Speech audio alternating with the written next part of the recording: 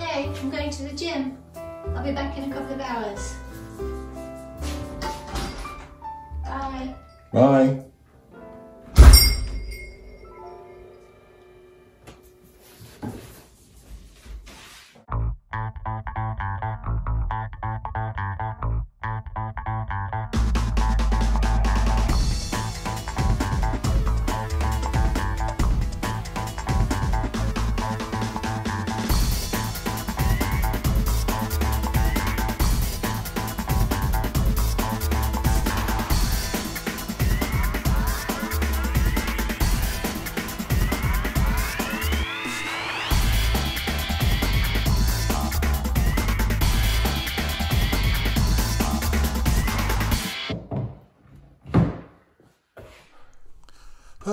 Hey, these are my 1966 Acoustic Research AR2AX loudspeakers.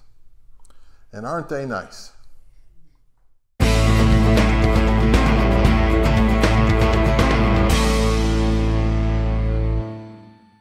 Let's take a bit of a closer look at these babies. Now, they've been recently restored, so the wood looks real nice, and they have new linen on the front grills. Now, originally these were glued on very solidly, so they had to be pried off very carefully. When you take the grills off, these speakers really lose their looks. They're very rough underneath. They didn't even bother painting the baffle here at the bottom. You can see here in the middle of the baffle remnants of where there was some very strong cement that held the grills on, and when they were pried off, left behind marks. Look at this tweeter. The thin wires that go down to the terminals here are covered up with black electrical tape that makes them look really homemade, but it was definitely factory. There's no way I could tell the whole story of Acoustic Research in this brief video, but here are some bits and pieces. The company was founded by Edgar Wiltshire in the 1950s while he was a professor at New York University, where he taught a course called Reproduction of Sound.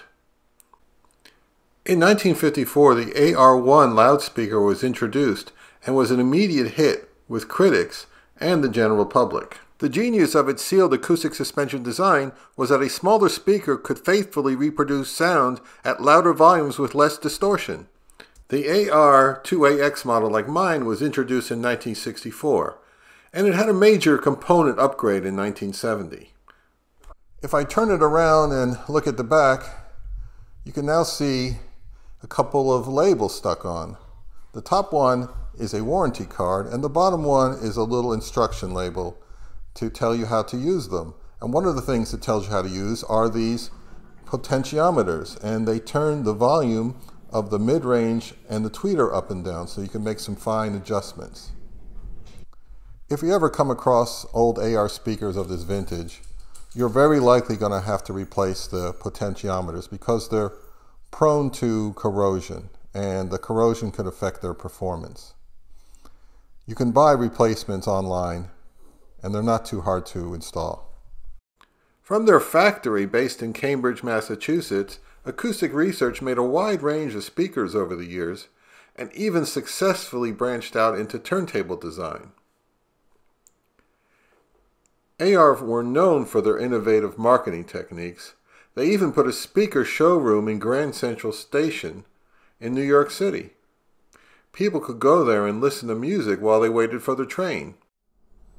Over the years, these speakers had several revisions, and in a way I'm lucky. I've got the original models with the cloth surrounds. Later on, they replaced these with a foam surround that always disintegrated after a couple decades.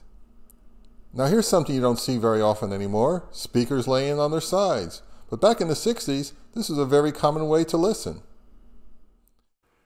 Edgar Wiltshire eventually sold the company to Teledyne Technologies, who kept the AR name and continued to make high-quality speakers for a number of years. He went on to a very successful career developing numerous patents for hearing aid devices. I find that to be somewhat fitting considering all the people who probably suffered hearing loss listening to his speakers for years. AR changed hands a few times over the subsequent decades, and just going by their website, today they are a maker of horrible-looking outdoor Bluetooth speakers. Once again, a sad ending to a once amazing company. This isn't really the end of the acoustic research story. I plan to talk about some of the people he worked with in future videos who also became legends in the audio world. As you can see, the speaker on the left is definitely a shade darker than the one on the right, which leads me to believe they were made at different times and then paired up later. So after all this, people are probably asking, well, how do they sound? I think they sound fantastic. Smooth highs, very nice mid-range, decent low-frequency response, a little dated, a little vintage in their tone, but I believe most people would be very happy to own a pair of restored Acoustic Research 2AX loudspeakers. So these are definitely keepers, and they're going into my speaker rotation as soon as possible. I'm back. Oh, hi, how was your workout? It was good. Hey, are these new speakers? What do you mean, new speakers? I don't think I've seen them before. No, I've had these for months. What are you talking about? Are you sure? Yeah, I'm sure.